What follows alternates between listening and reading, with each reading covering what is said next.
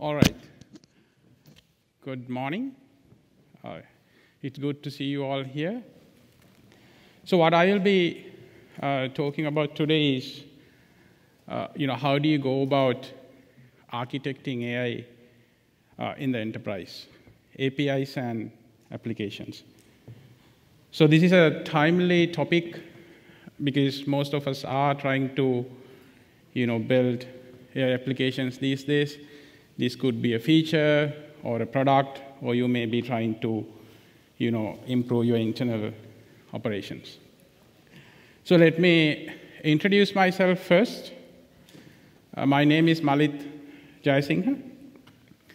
I'm the VP of Research and AI at WSO2. I have been with the company for 8 years.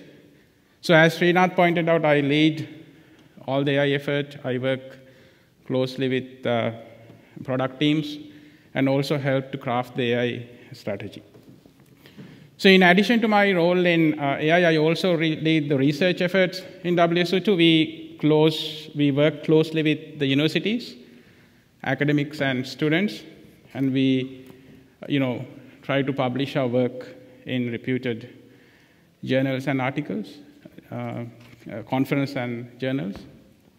And I travel to conferences, both developer conferences and research conferences, to present this work, right? And I'm so excited to be here today to talk about this, topic. So let's get started with some stats. So what is happening in the global enterprise AI market? So this market is valued at 136 billion in 2022. So this is coming from Forbes, right? And we are expecting an exponential growth. So the expected growth rate is over 36% over the next 6 years. Of course, generative AI is contributing to this, and that's why I'm focusing more on the Gen AI side. Now, one interesting finding is that by 2026, 80% of the organizations have, used a Gen AI API or a model, or have deployed a Gen AI application in production, right? Now, another interesting finding is that, so although a lot of us are actually experimenting with this stuff, the number of applications that is entering the production is still quite low. So this is actually, less than 5%. That was in 2023. So clearly there are a lot of challenges, right? When you try to take your, experimental AI application into production. And this is what we will be focusing on today. So Srinath spoke about this in detail. So I've got only one slide here. So before you start your AI journey, whether you are a product manager or an architect or a developer, you need to understand what is the value that you are going to create, right? If you don't have an understanding of that, you should not continue. So you may be doing this for various different reasons, right? You might want to improve the efficiency. You might want to transform the user experience. You may be doing it to get the competitive advantage, right? So as a developer or an architect trying to build this Gen AI application, there are various questions that you will face on the way, right? So what are these questions, right? So Srinath talked about models. What is the model, right? So this is different from the traditional path where you start with the data set. So in this case, you have a base or pre-trained model. You have to start somewhere. So once you have the model, then you ask the question, do you need to fine-tune this, right? Is the fine-tuning required? And what is the data? Srinath spoke about data, right? What is the data that you have? Also APIs. Now, APIs are very important because AI can interact with APIs to create new experiences. I'll talk about that in detail later. and then prompt engineering. So you have very basic prompting techniques to very complex, advanced prompting techniques that you can use to do complex tasks, right? Accuracy, right?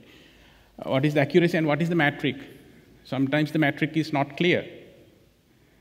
I mean, in traditional AI, you have metrics, right? But in Gen AI, you may be able to use metrics such as blue score and so on. But yeah. And what is the speed? Because in most of these applications, the model becomes the bottleneck, right? So if it is slow, then it has an impact on the user experience. So how do you deal with that? And the risks. So Srinath talked about risks also. So let's now go ahead and discuss some of these important areas. Now, before we get into that, there's one thing that I want to point out, and that is the importance of UI and UX, right? Now, you can't wait till the last minute to think about this.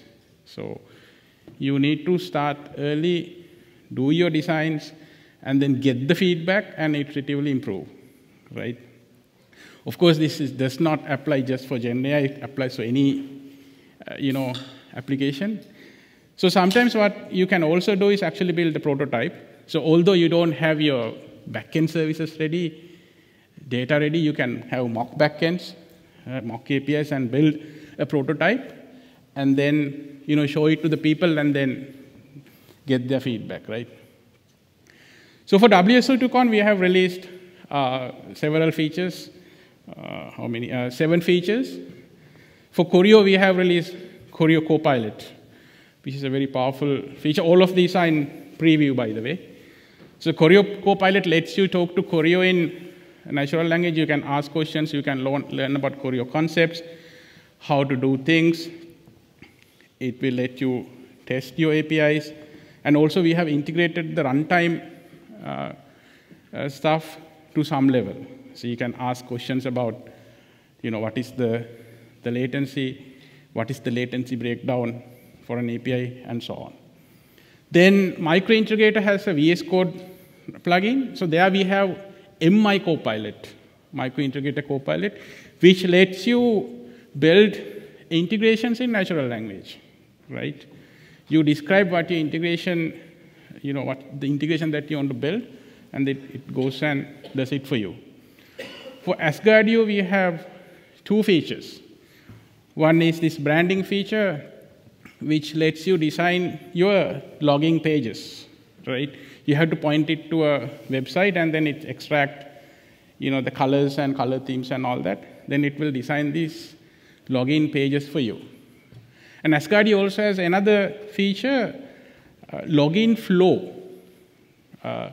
So that lets you, design the login flows in natural language. And API on-prem product, we have API chat. So this relates to that, AI API interaction, which I'll talk in details. You can test APIs in natural language. And also there is this other feature, which is the AI-powered API marketplace. You can query the API marketplace and ask questions. Then for Ballerina, we have Ballerina VS Code plugin. There we have introduced this powerful data mapping capability, which allows you to map complex data types just by clicking a button. Okay, so a little bit about the models. So there's a lot of models out there.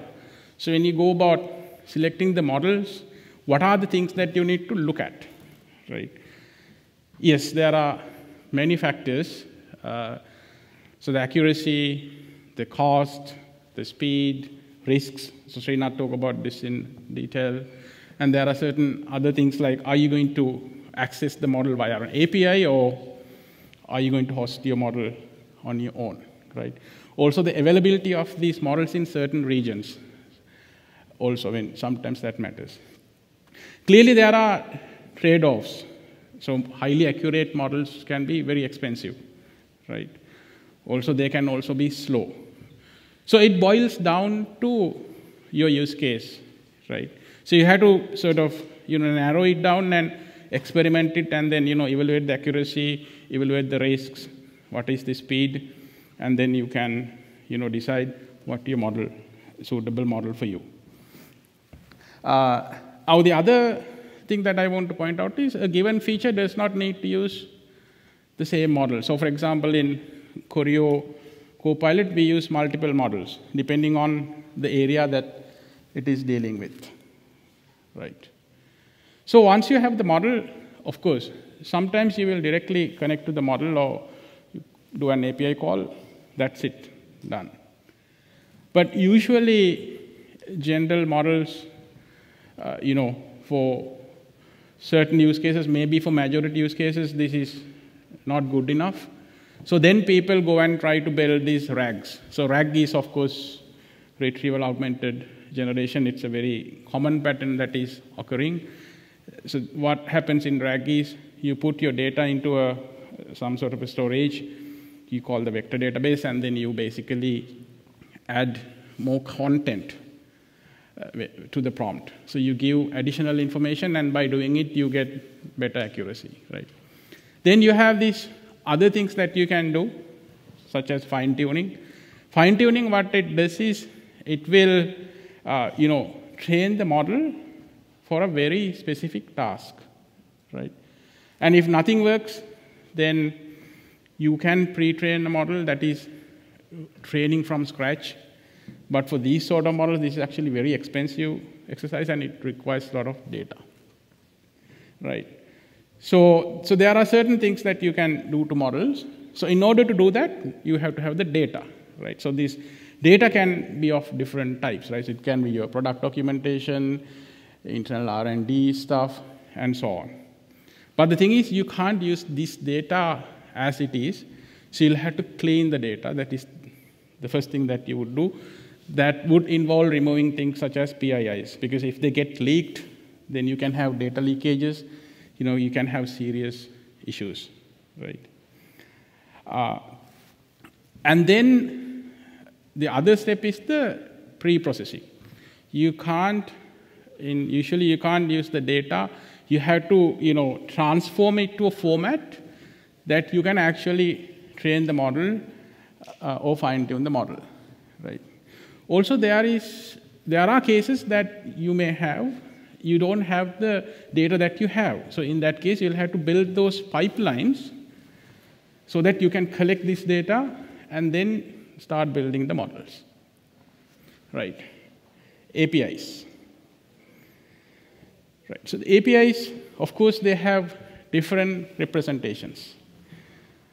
So you have REST APIs, they will have open API schema, right? GraphQL have GraphQL schema, and so on. So now AI can interact with these APIs. So having APIs that are well documented is very important, right? Prompt engineering. This is a relatively new area, and there's a lot going on, right? There's academics working on this, and also the industry is working on this. There's a lot of papers being published also. So the prompt engineering is basically guiding generative AI to produce desired outputs, right? The prompt is the natural language instruction describing how generative AI should perform a task. So there are simple sort of prompting techniques. You may have already heard these things, right?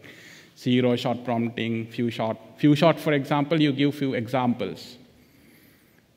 With your natural language query, you add few samples.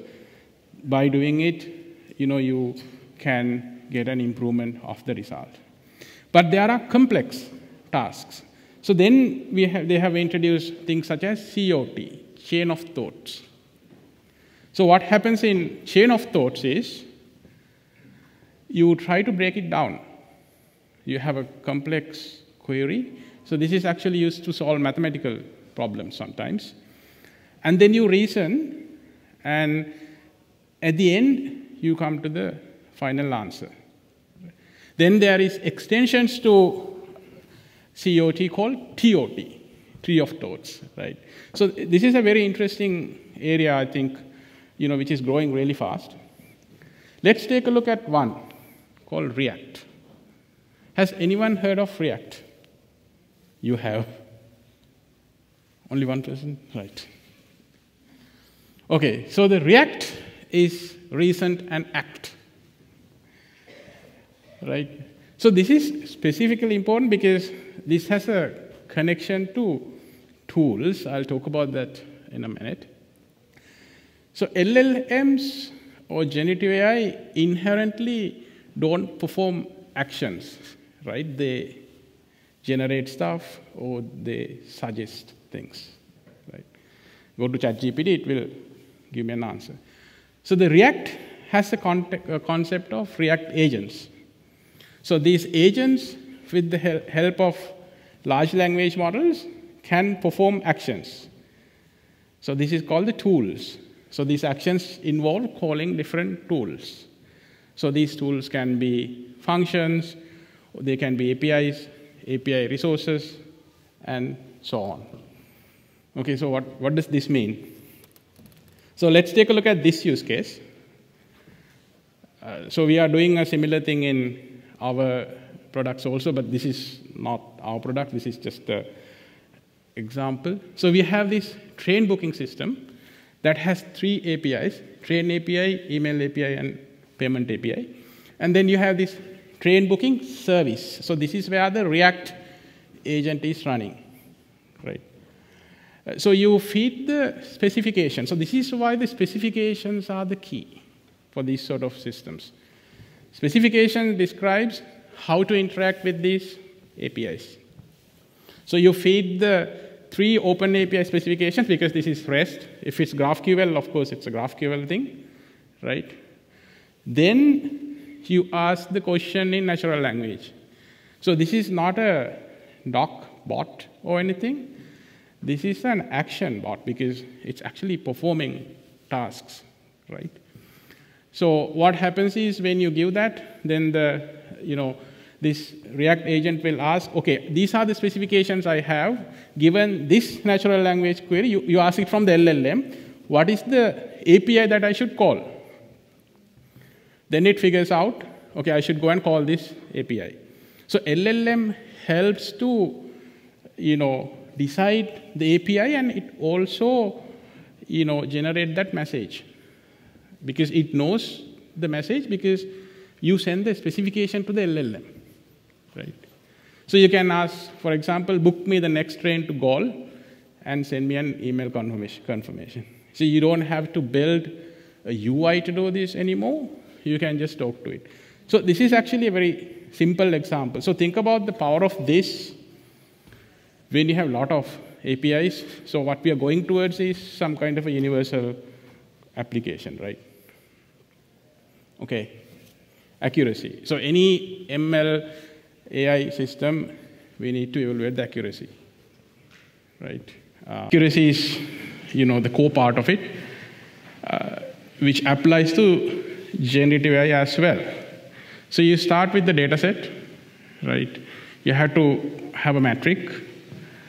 So as I mentioned earlier, sometimes you may have to invent your own metric. If it's a classification or regression problem, there are well-defined metrics that are there.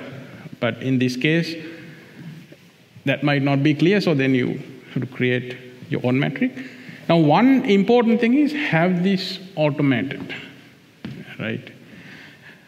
Now, when you change your AI system, then you'll have to evaluate it and make sure that there's no drop in the accuracy before you push your code to production, right? So what we have noticed was even the slightest change in the prompt can result in a significant drop in the accuracy. So if some developer goes and change a prompt and then he pushes without, testing it out, then the whole thing can break.